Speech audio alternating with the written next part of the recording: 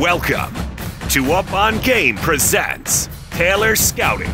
Coach Randy Taylor is bringing his 40-plus years of knowledge to you. This is Taylor Scouting. And now, here's Coach Randy Taylor. We're back here with Taylor Scouting Podcast. I'm Coach Randy Taylor, and just fired up to have one of my favorite people, a longtime great friend, Coach Kevin Cosgrove, with me today. We'll get into Coach Cosgrove and talk about recruiting. I want to talk about the anatomy of recruiting, because Coach Cosgrove, folks, is a guru. He is a great recruiter and somebody that we can all learn from. So this will be a great podcast for high school coaches, for athletes, for parents. We will do shows on Up on Game Network, Up on Game Presents, Taylor Scouting Podcast. We will have players, parents, college coaches, NFL coaches, and gurus like we've talked about. My background is over 40 years in college football at UCLA, Minnesota, Illinois, and UNLV. Remind you guys to subscribe to Up on Game Presents on the iHeartRadio app, Apple Podcast, or wherever you get your podcasts. Please rate and review our podcast, and follow us on all social platforms by searching Up on Game Network, or you can search for me on Twitter at rtaylorfbscout. And when you get a chance to go to YouTube, watch all of the full episodes of Taylor Scouting on the Up on Game Network YouTube channel. Just search Up on Game Network. So that's the business side of that, Coach Cosgrove. Now we are ready to roll with some anatomy of recruiting is what we're calling this podcast, because of your abilities and long-time efforts. Welcome, Coach. Appreciate you coming on with us. Well, thanks for having me, Coach Taylor. It's good to see you again. We were together yesterday out at the cup of coffee in San Diego at the breakfast. What did we have? Little coffee. Yeah, it was great out on the water. Coach Cosgrove is currently he's at Long Island University, and he does get to see the ocean, but it's on the other coast. And we wanted him to get a feel. And his beautiful wife, Shelly, and my wife, Christine, have been longtime friends. What, 40 years, Coach, have we known each other? Every bit of that, Rand. It goes back to, I started at the University of Illinois in 1980. So it's been a long time. That's when we first started giving kids rides from, oh no, that was illegal. Never mind. That's when we were recruiting guys like, we talked about this yesterday. Some of these guys like Mark Tuck and Archie Carter and all of these names, Mo Bias and Vince Osby and David Williams, all those kids, right? Yeah. We had so much fun. Bob Sebring, right? There were some, Mark Taggart, some great names. I'm sure you still get these guys on Facebook, right? You know what? I don't have Facebook, but Shelly does, so I stay in contact with them. But I keep in contact with a lot of these guys, and I'm out in California right now, heading back to Long Island tomorrow. But I've through the years, we've had a lot of players out of California. When we were at University of Illinois, and some great guys, and built some great relationships, and still keep in contact with a lot of these guys. Yeah, Coach Cosgrove was 40-some years, or the number of years I always get screwed up. It's my old CTE catching up to me. But one of the best defensive coordinators, in my opinion, in college football for a long time. Coach Cosgrove is very successful at schools. Coach, give us a list of your schools. Well, started out at the University of Illinois. I was there 8 years with Mike White.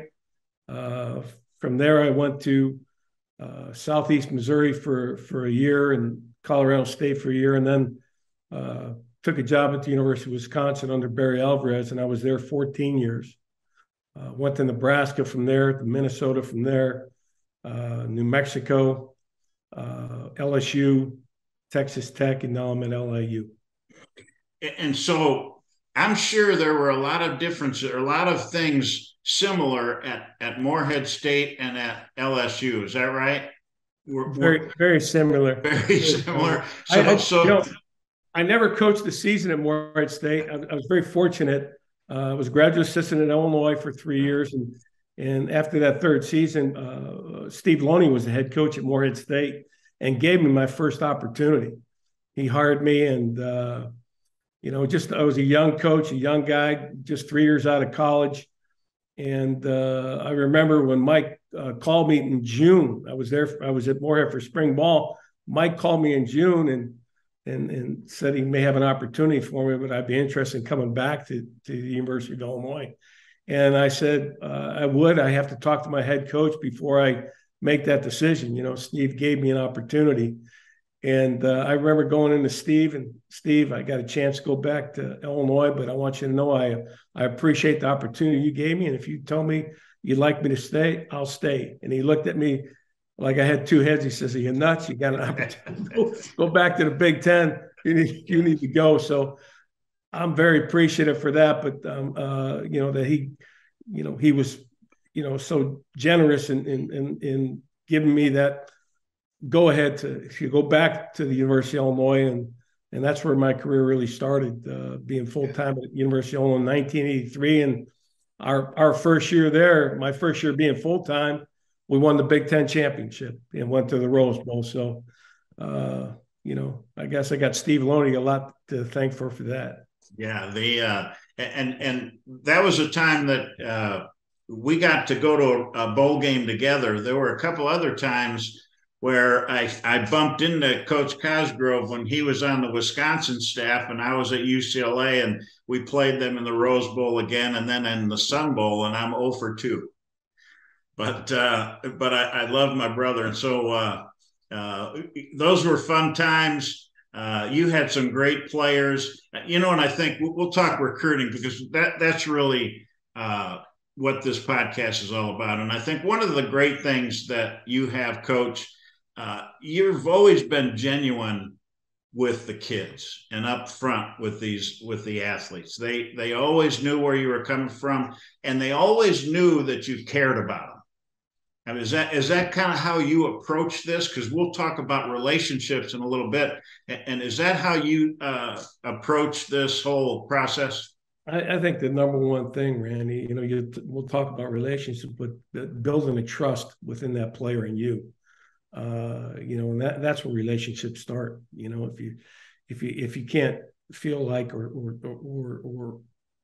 really trust somebody, it's hard to build a relationship, and recruiting is relationship. So, and players know, right? They know if you're they know if you're a real dude or a fake. Yeah, no question. No, and it doesn't take them long, and that's an important and part of this whole thing. To talk about relationships, Coach, talk about, we all say relationships is the biggest thing in recruiting, and all that's so important.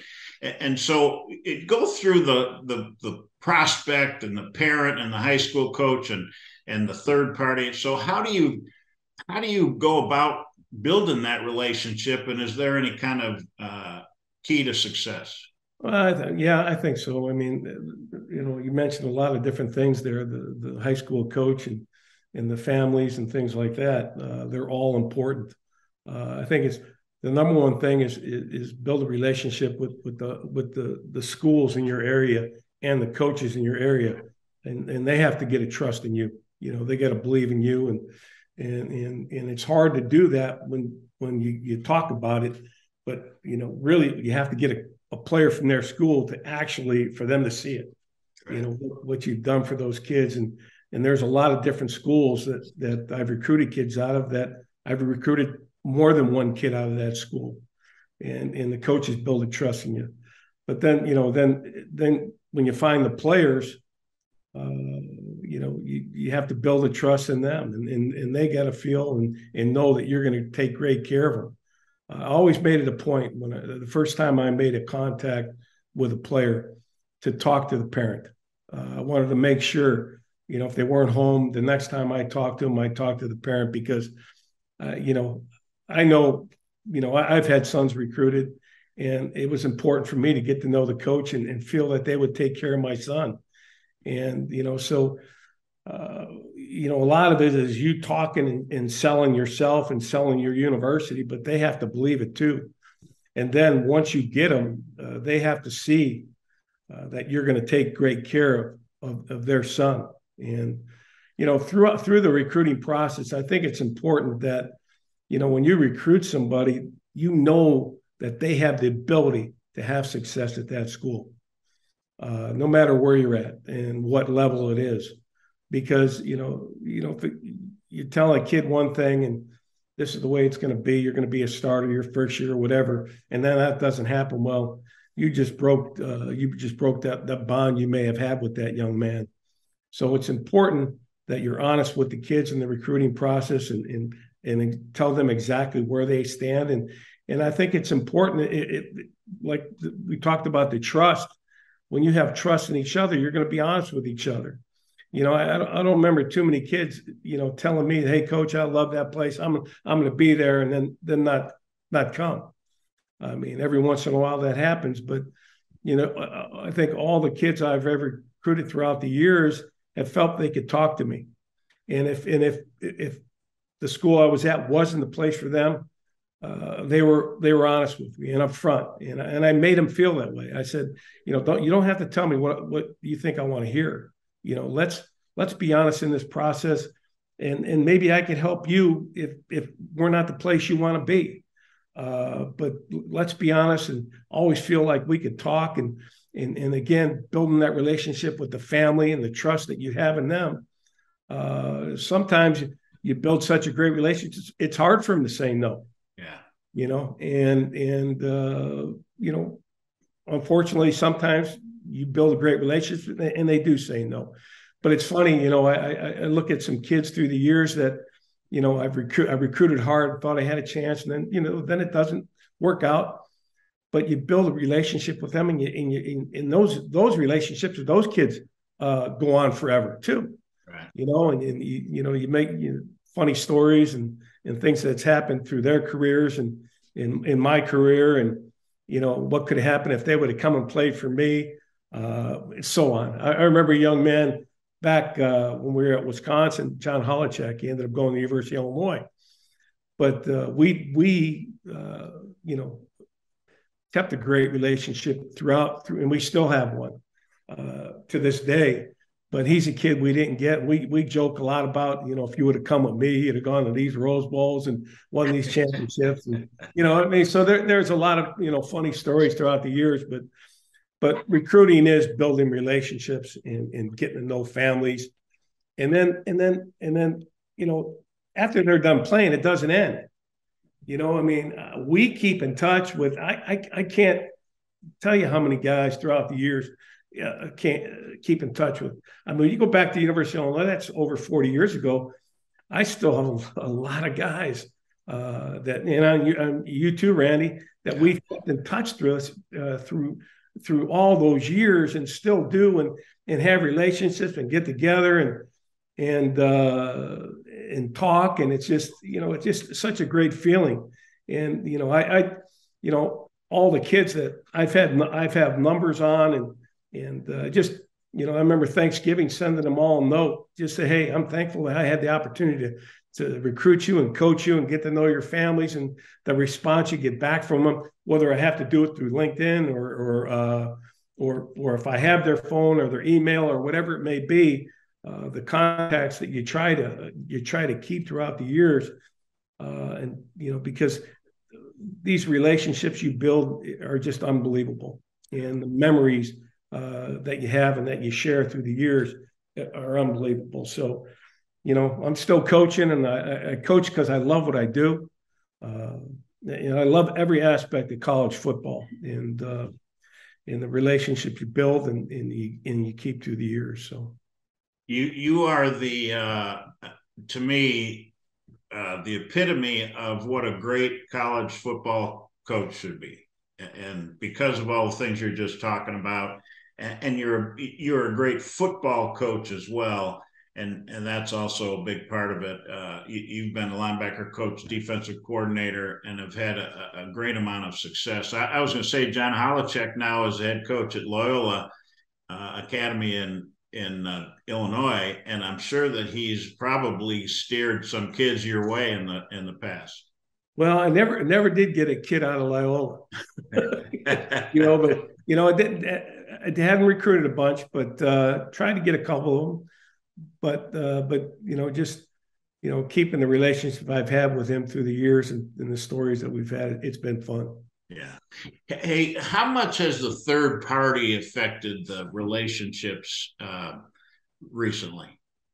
Well, I remember back, when I first learned, how to recruit from Mike White. He was the first major college head coach I worked for, and he gave me my first opportunity to be a position coach. And one of the things that Mike used to always talk about is, not only you have to coach, but you got to be a great recruiter.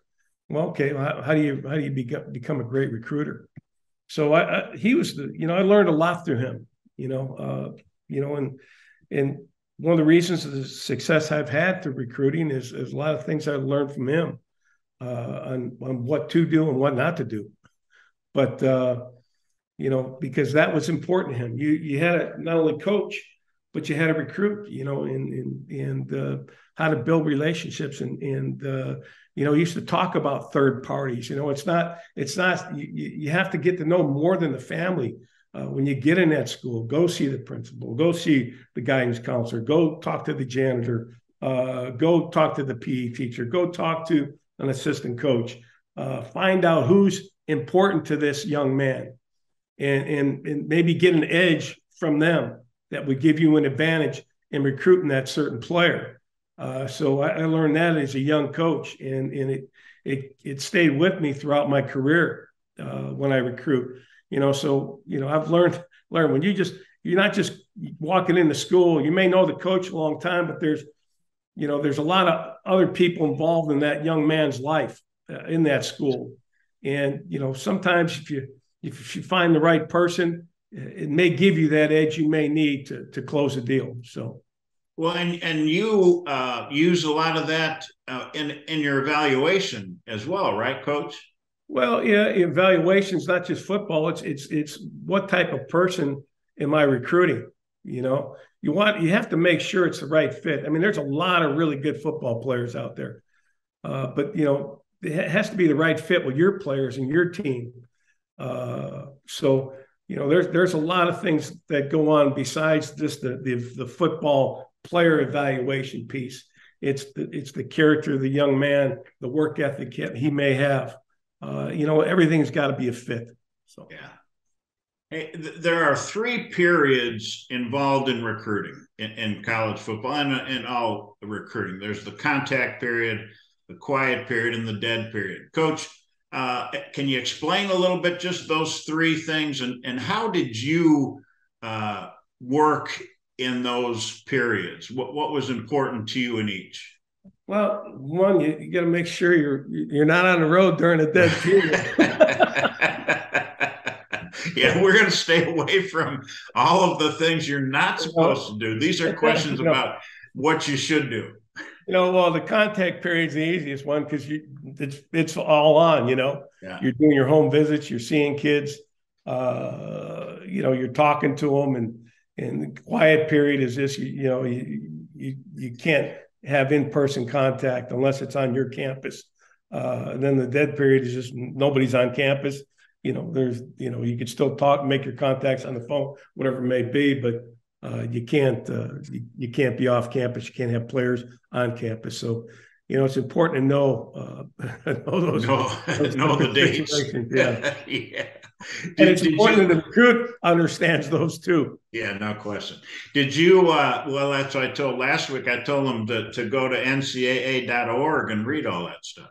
Yeah. So they knew. Then you had the COVID period, where, I remember I was at Texas Tech at the time, and I was there 2 years, and went on the road one time. Because you couldn't go off campus, and that was a different time. So that's another story. Yeah. But yeah. The only thing I think that we still have coming out of that COVID is really the transfer rules kind of changed a lot because of COVID, right? Well, yeah. I mean, the portal, and there's I tell you what, the game has certainly changed since I first got in it to what it is now and how things are happening.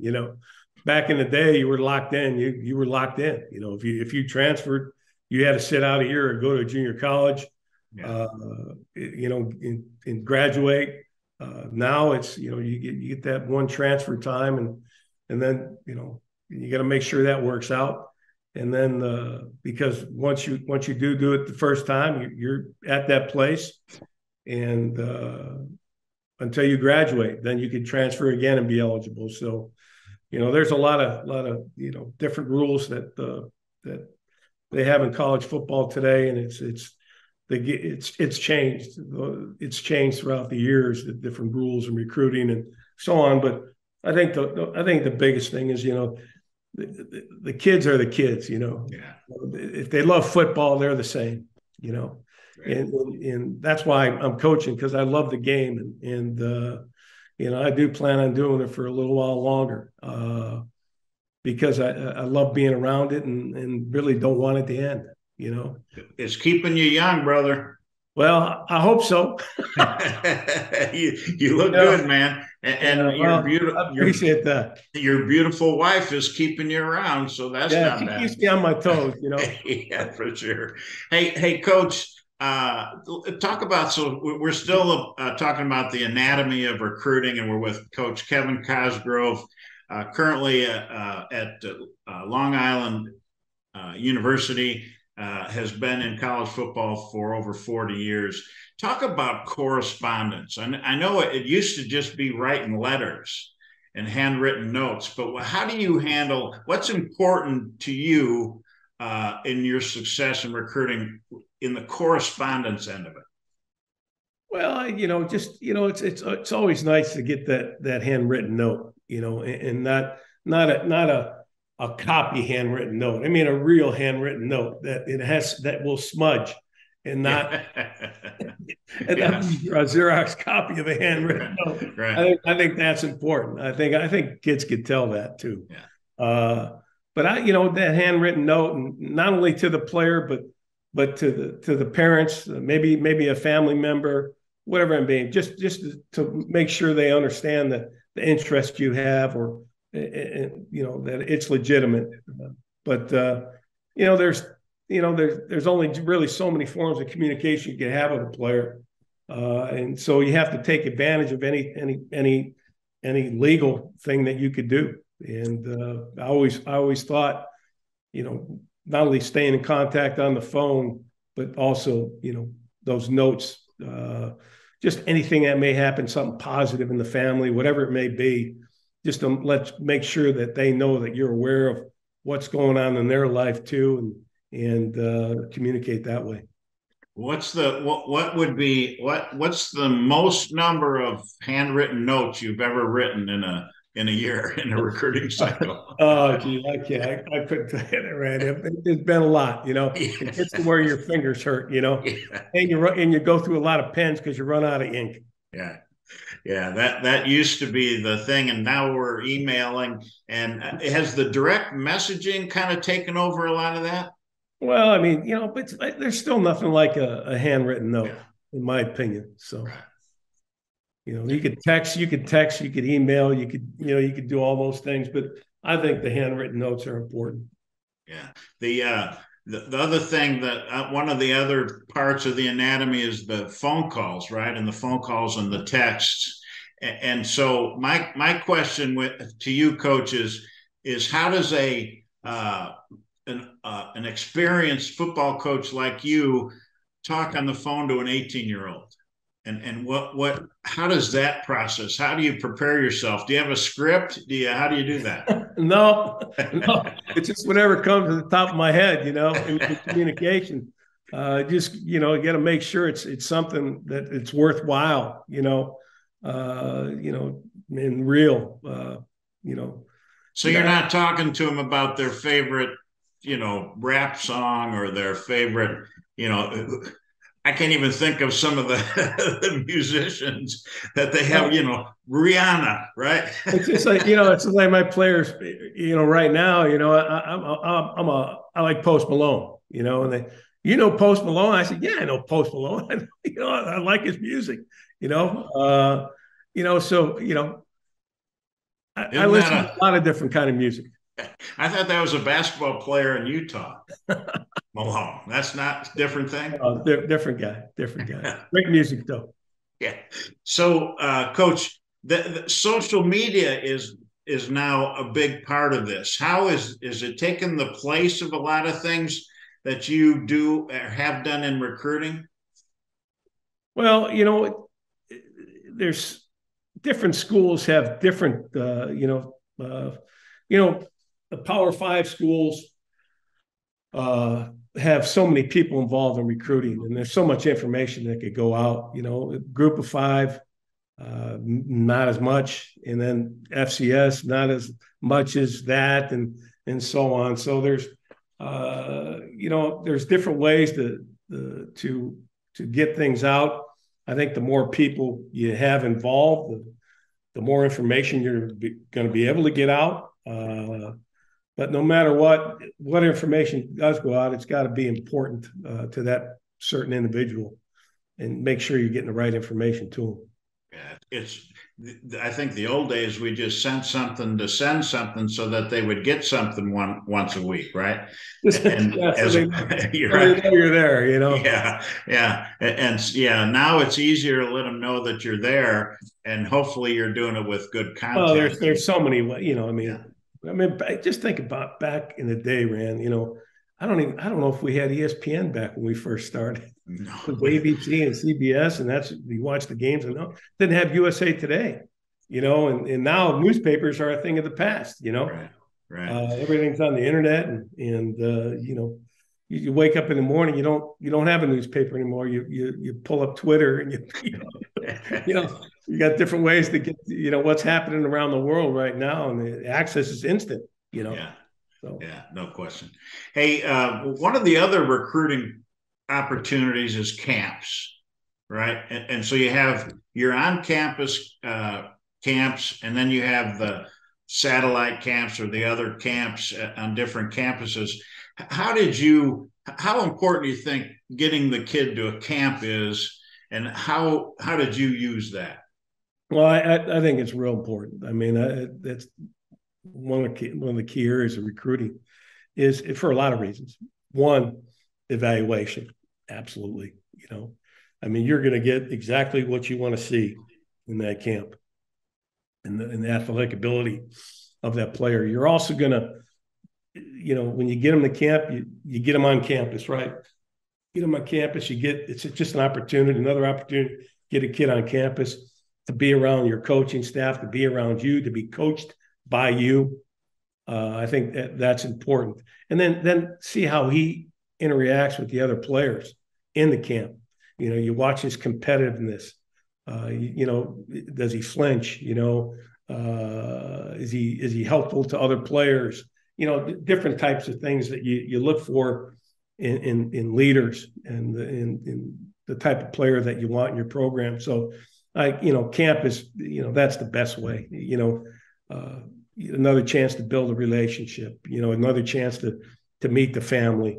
But the biggest thing is really to see the evaluation, because again, I go back to, you watch all this tape and everything, and you really like this kid. Well, he may not. You want a kid to have a great experience, okay? Because if he has a great experience, and then you're going to get another kid from that school. I mean, I go Hazelwood East down in St. Louis. I can't tell you how many kids I got out of that school, because every player I brought in there had success. Okay. But just think about it. If you bring a player in and he doesn't have success, what type of message he's going to give to those other kids? Okay. He'll be in the transfer portal. So it's important. And the camp was another way to set your mind straight that, yeah, this kid can play. He can have success with us. So it's how about a great experience. The measurables are really important at camps. I mean, the eyeball test and all. Because just ran, this through the years, how many times you've this kid's 6'3" to get there, or you get the kid, and he's 6 foot. Yeah, I mean, come on.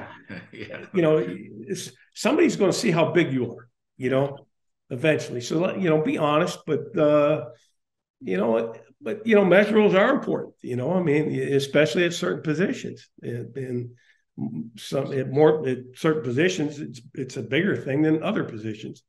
So, but there's camps are so important. I mean, I always thought there were 3 white lies in college football recruiting, right? So it's height, 40 time, and GPA. Those the 3 things that kids will kind of fudge on. Well, right? You get the GPAs easy from the counselor, in the school. So. Unless you can't get it from the school, then what do you think? Well, I think again, you go back to how many times you've been in that school, the relationships you've built in that school, and it makes things a lot easier. You can get the information you want if you have a good relationship with that school. The counselors in the school, the coach in that school, whatever it may be, it's important. So, if you have a player and it's really hard to get his transcript, what's your initial thought about that player? Well, you got to worry a little bit, probably, right? You got to have a transcript. They can't get in school if you don't have a transcript. So, no question. Do you like to go to camps on other campuses? These days they're all on some other college's campus, so Division III or different. Do you like to do that as well, or is that a part of your Coach Cooper's? I've done a little bit of it, Rand. I think some guys do it more than others. Depending on responsibilities and so on. But it's always nice to get around and then see other coaches and tell war stories and so on, and just get, what do you think of this guy? Just opinions that other coaches have. I think that stuff's always good. Just part of the evaluation process. Right. Is there, we've got unofficial visits, official visits. Those are another part of this anatomy and things that are very important to colleges. How should players handle those, and what's the most important part for you in an unofficial, and then we'll talk about the official? Well, it's again, they're any time you can get them on campus, it's an advantage for you. It's another chance to build a relationship, another chance for them to be around your coaching staff, to be around your players. You never know the little thing that may hit them that they see them just with that extra time on campus that may give you that edge, or then may seeing something, hey, I didn't know you had that, or just, there's just so many things that could happen. The more times you get them on campus and get them around you. So, those are get them to a basketball game or another sporting event, all that stuff important. Yeah. It's all important. Yeah. The couple other things that have kind of come into this anatomy of recruiting recently has been the transfer portal. How do you, first of all, what do you think of it in a generic term? Is it a good thing, a bad thing, or still to be determined? Well, I think, I don't know, Ryan. I think it's probably a good thing. There's a reason why the kids get in the portal. I mean, I've had kids that come out of the portal, and it was an opportunity for another chance for them, a second chance that maybe they didn't have the success they wanted at the other school for whatever reason. There's reasons for everything, but then they come and it's a new life, and then something positive happens for them. I mean, kid may have not been in the too deep in one place and come to your place, and all of a sudden, he picks things up that you do a little bit faster, and is able to get on that field and have success. So, it's an opportunity. I don't think it's a great thing. I mean, but it's given a lot of kids hope, and giving them another opportunity because again, you go back to what I talked about in the recruiting process earlier. You want that kid to come to your school and have great success. So in order for him to do that, you got to go through that, like the camps, getting the kids to camp, seeing not only watching the tape, but seeing their athletic ability in your camps and how they compete and so on. Because if you don't have all that and they come to your school, and then you may have missed something, and then all of a sudden they're not happy, and so they're going to want to leave. And if a kid's happy, he's not going to get in the portal. Yeah. There's something happened. Maybe good or bad. Maybe he's not playing. Maybe it is time for him to look for something new, for more playing time. There's a lot of different reasons why kids go in portals. Right. It's on an individual basis. It's the world we're in, so you just do the best you can with it. Right? It is what it is right now, and I think it probably hurts some schools, but it helps some schools, and you're going to lose a kid to the portal, but you're going to get a kid out of the portal. So I mean, that's the way it is right now, and I don't see that changing in the future. I think that's the way it is. I think it's set up pretty good right now, where you can only transfer one time, and it's set up where you go to that school, they got to keep you until you graduate, and then if you want to transfer again, well, you got to graduate and be a grad transfer. So right. I think it's set up probably as good as it can right now. Will it change? I don't know. The game changes. It's changed a lot through the years that we've been in it. Yeah. So you gotta live, you gotta adapt, and get ready for the next thing that's going to happen, because it's going to change. Something's going to change again. We all know that. Absolutely. That relationship you built with John Holacek or some of those guys throughout the years, that can help you then in the transfer portal, right? Well, it can. It's funny because I go back a long time ago when we were at Illinois. Well, you weren't there then, but toward the end of our years at Illinois, recruited Jeff George, and Jeff was the first player taken in the draft. I can't remember exactly what year it was, but Jeff